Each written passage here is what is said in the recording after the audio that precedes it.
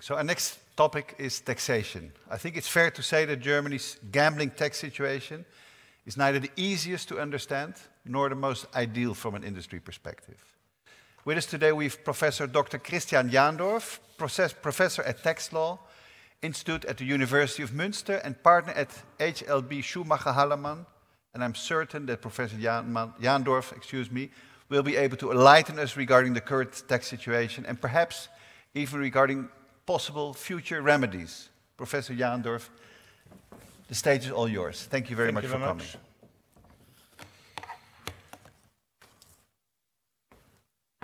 Good morning, ladies and gentlemen. It's good to be here. It's a pleasure and an honor to talk to you.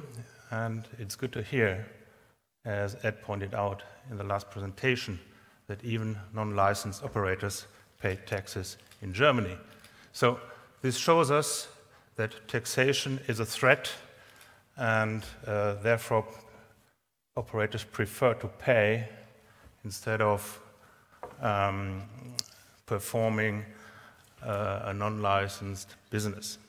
Let me start with two messages. First, if your gambling business in Germany is successful or not depends on taxation. Second, the state failed to channel gambling on a legal pathway because taxation makes it almost impossible for legal operators to compete with their illegal competitors, especially if they do not pay the tax. The reason is that the lawmaking authorities are still convinced that the tax burden can be overloaded to the gambler. This was and is a mere theoretical concept which does not reflect the economic reality. However, this theoretical concept of taxation is the reason why litigation against strangling taxes failed before the courts. So, today we are talking about taxes. I will start my presentation now. Here you learn something about me. This is the mandatory disclaimer, as we've seen in the last presentation as well. This is a short overview of our topics today. I will start with some more general aspects about business taxation, which not necessarily have something to do with, in particular, gaming and gambling, but our focus will be indeed the taxation of gambling and gaming. So, in order to get along with the different expressions in the two languages, I included a table of terms and definitions. If you have the presentation available, you can check in order to find out how I use certain expressions and if they, how they correspond to the English language. Let's start with the taxation of gamers and gamblers. And when I made research in the internet how other states tax the gamblers and gamers, I found out that, let's say, at least a lot of states tax the winnings of a gambler. Germany has here a special approach. Private winnings of a gambler are tax-free. So, this is, from my appearance, more or less exceptional in the world. However, if a gambler starts to become professional, then he runs a business and then he is subject to a business taxation. And in practice, this becomes relevant, for example, if you consider poker players.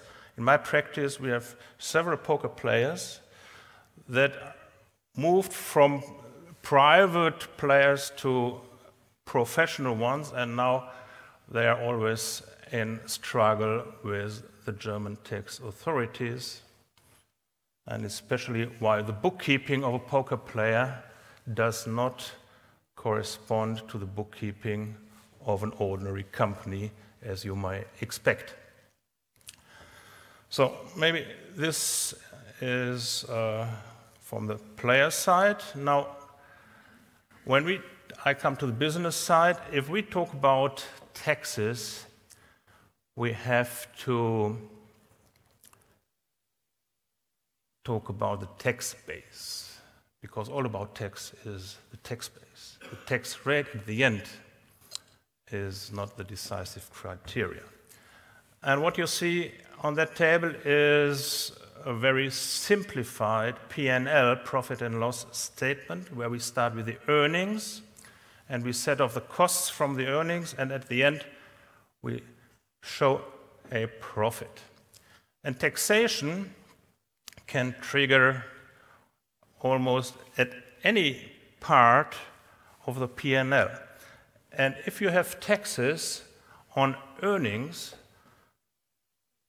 then you are on the killer side of taxation.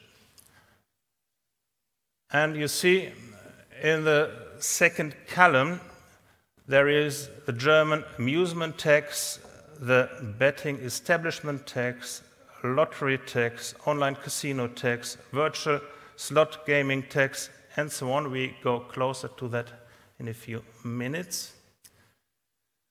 They are taxed at stake on a very gross basis. You cannot deduct anything. So you may not know even if your profit under the bottom line is sufficient to pay the tax. And the justification to tax at that gross level is that the legislator thinks you can overload the tax burden to the player. But this is only a theory and not the economic reality. And you see, most of Germany's gambling taxes are taxed at a gross basis, and this means it's a very sharp and very hard taxation.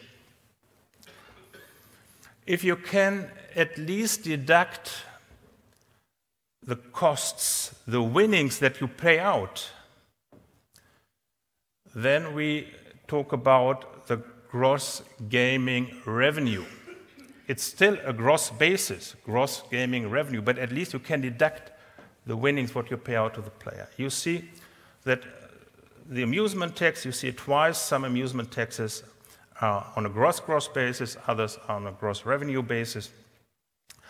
And the casino tax and the online casino tax are actually a tax on gross gaming revenue basis. And then you see on the right-hand side, the right column, there you see the ordinary business tax that all companies have to pay, corporation tax and trade tax on the profit. After deducting all expenses, you tax the profit. And the profit taxation in Germany is 30%. This seems by figures very high. Compared to the gambling taxes, we will learn that most of them will tax at a rate of 5.3. But these 5.3 are much more than an ordinary gambling operator pays business tax, corporation, and trade tax. Well, surfing through the internet, I was looking for actual information about Germany, and I found a ranking that Germany is a champion. You see, Germany is placed #1 with a tax burden of 90%. What does this slide tell us? It tells us actually not very much. And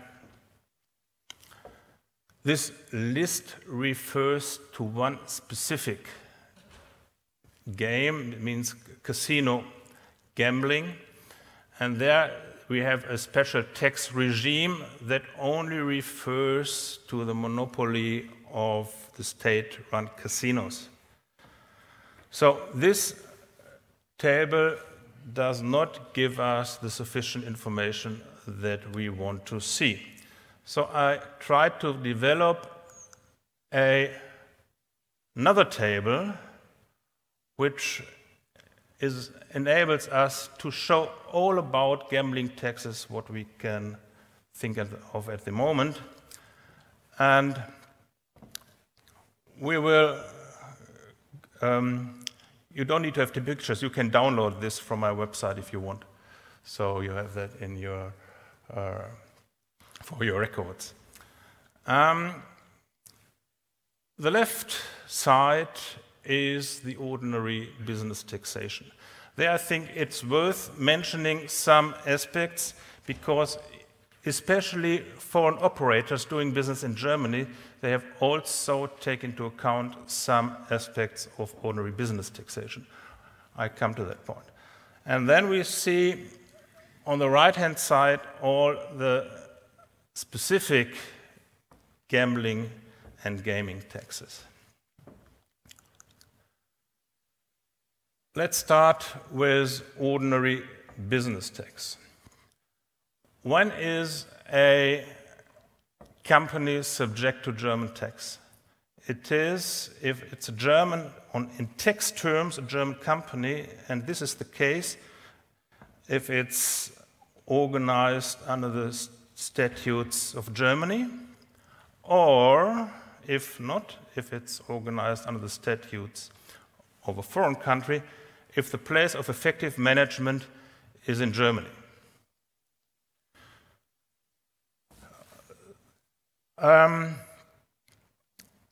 So foreign operators with a place of effective management in Germany are taxable in Germany on a worldwide tax basis. This is more or less a rare case. The more often case is if a foreign operator has a German permanent establishment or a permanent agent. What happens then? If you, for example, as a foreign operator, have an office in Germany in order to organize your German business, then you are very likely to have a permanent establishment or a permanent agent, and that brings you to German taxation for the source profit that it generated in Germany. And if you have neither place of effective management, nor a permanent establishment, nor a permanent agent, and you're just sitting outside of Germany, then you are not subject to German corporate and trade tax. The tax burden is 30%, and maybe let me address one particular point at this place. There are a lot of, I don't know if a lot, but some German operators, they use the double-tier multi-structure, and that brings the tax burden down under certain circumstances, down to a rate of effective taxation of 8.5%. And this is exceptionally good, but there are some figures have to be, criteria have to be fulfilled in order to get this run under the German Foreign Tax Act. And in the last line, there is just address the state casinos. They are exempt from all business taxes because they are underlying a special casino tax which covers all other taxes except VAT. Now, we have 5 minutes more.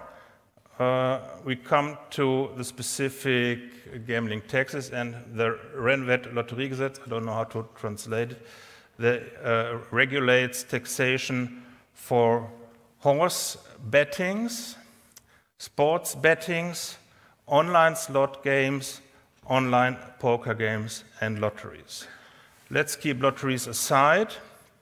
There you see a taxation at a tax rate of 5.3% on the stake, let's say the gross revenue, where you do not deduct the winnings that you pay out to the players.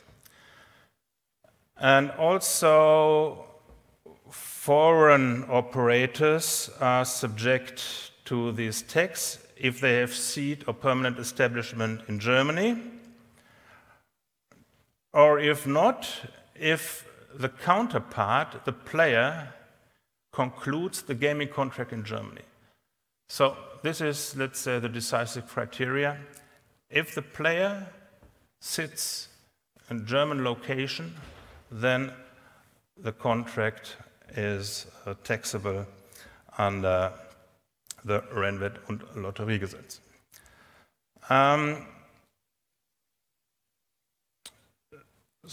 And this is the reason why the foreign operators, even if they're not licensed, as we have learned in the last presentation, pay taxes on such games in Germany.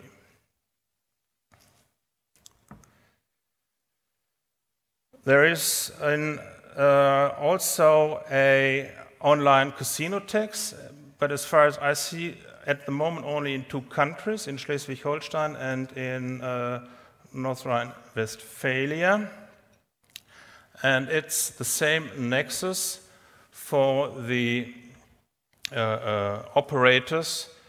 If your counterpart, the player, the gamer, the gambler is sitting in Germany, then the tax is triggered. And so, conclusion, the location of the operator is irrelevant. And even if it's illegal, it's taxable. We have already heard this several times now.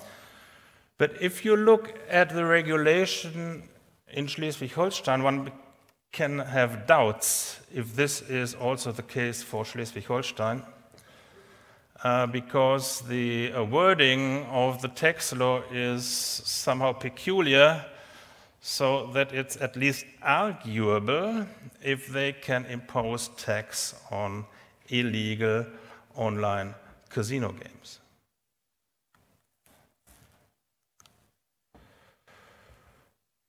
What's next? Then we have some local municipality taxes, like the betting establishment tax, Wettbürosteuer, and the amusement tax is a tax on terrestrial slot machines.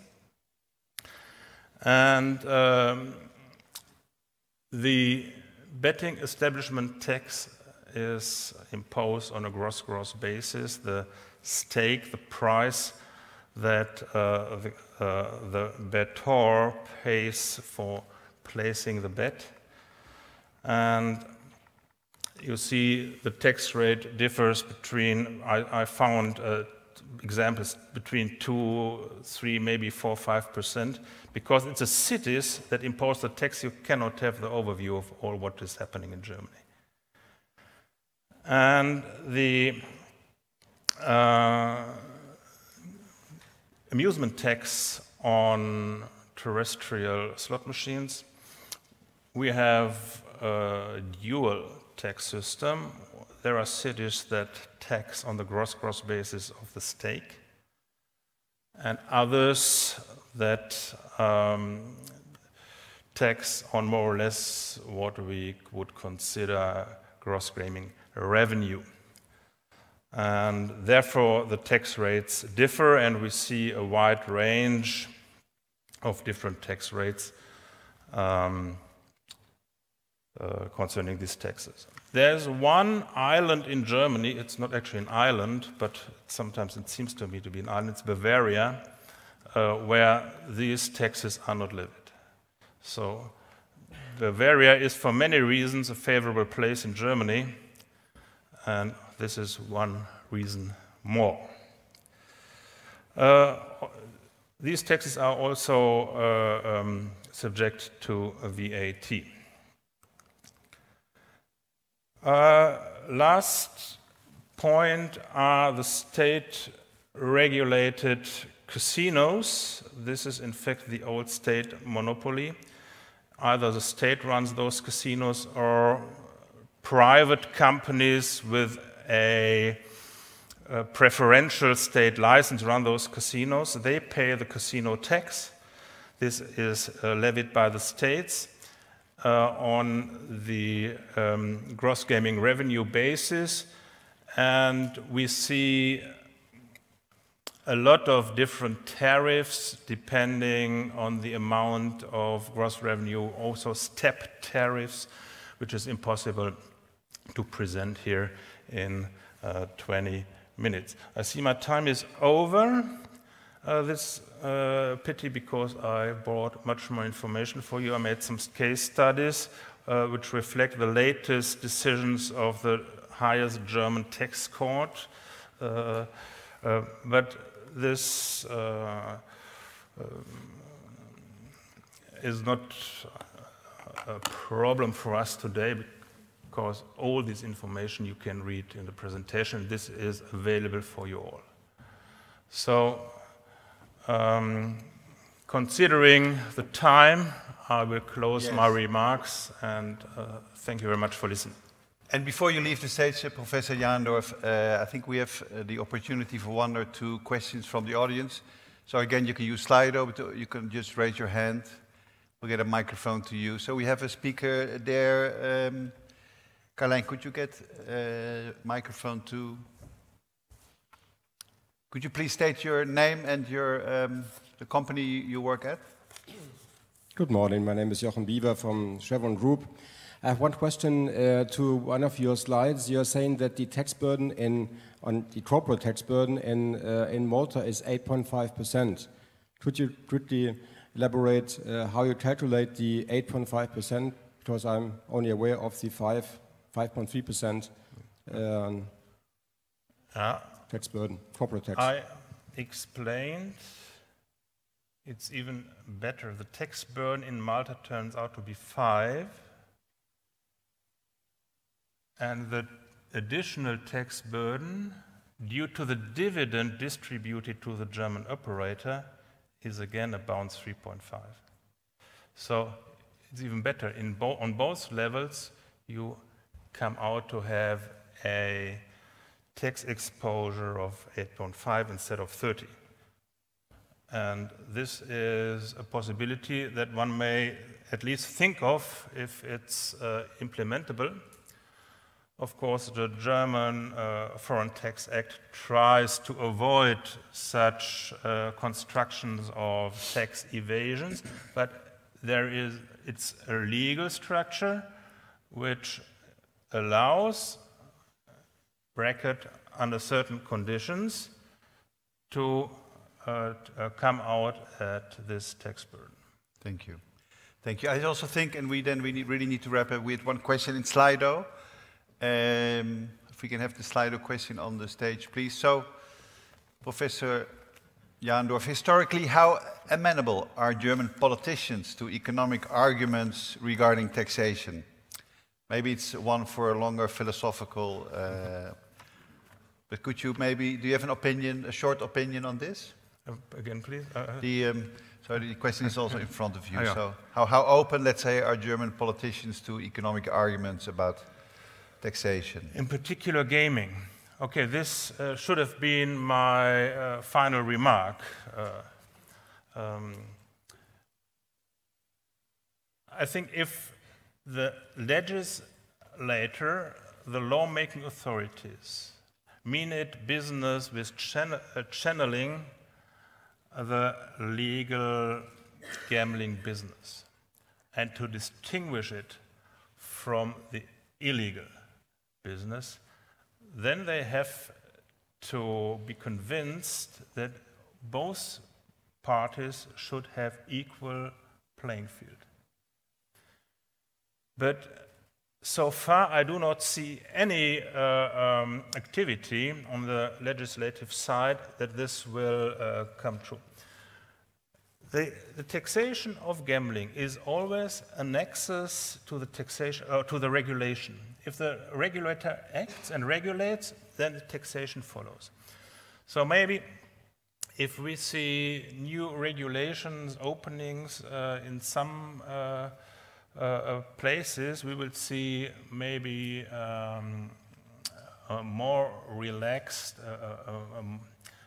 taxation system which takes into account the core criteria. And this is, if you want a legal business, you cannot impose a tax that gives incentive to be illegal. Yeah. And even if Ed pointed out that a lot of illegal operators pay tax, but we do not know if they put all their revenue in the tax return. So maybe we keep this question for the Christmas list that Nico Janssen referred to yesterday. Professor Jahndorf, thank you very much for joining us today here. We will include the link to this document that you showed us in the post-conference mailer, so you all have it in your mailbox in case you miss it here. Thank you very much for coming, and let's join for a coffee for the next 20 minutes in the foyer here. Thank you very much.